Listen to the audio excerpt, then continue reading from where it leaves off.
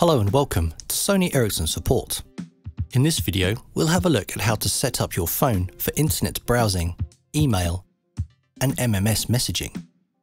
For many networks, settings come pre-installed when you buy the phone, but you can also set up the phone manually. Let's start with internet settings. Your network operator can provide you with the technical details needed for this.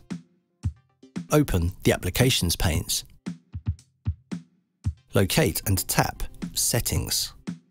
Scroll down and tap Connectivity. Scroll down and select Internet Settings. Tap Connection Point. Tap Create New. Now fill in the details for your network. Enter a name for this connection and the access point name. Tap Save. Tap the connection you just created to fill in more details as provided by your operator. Tap here to go back. Make sure that your connections checkbox is checked, or the connection will not be used. To set up MMS messaging, you will also need some details from your operator. Open the Applications panes and tap Settings.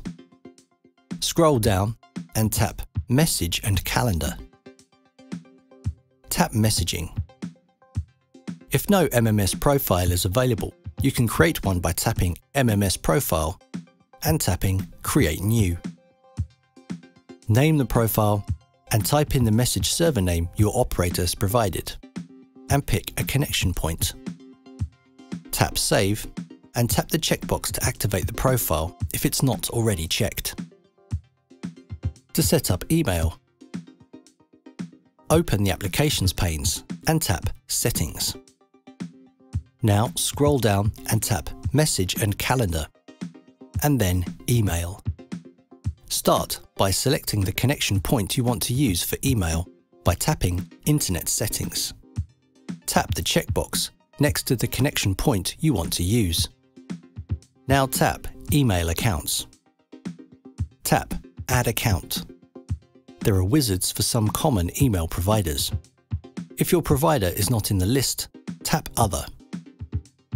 Now type in the settings for your incoming email, such as the server type, server address, and your login details. Your internet service provider or email administrator can help you with these. Finally, enter the details for outgoing email, such as the outgoing server address and a username and password if this is required. Your operator can often provide you with these settings. When all required settings are entered, scroll down and select Configure. After verifying the settings, your email account is ready for use. To read and write email, open the Applications panes and tap Email. Thank you for taking the time to view this film. You'll find more information about your phone by visiting the Yendo support zone, where you can improve your user experience.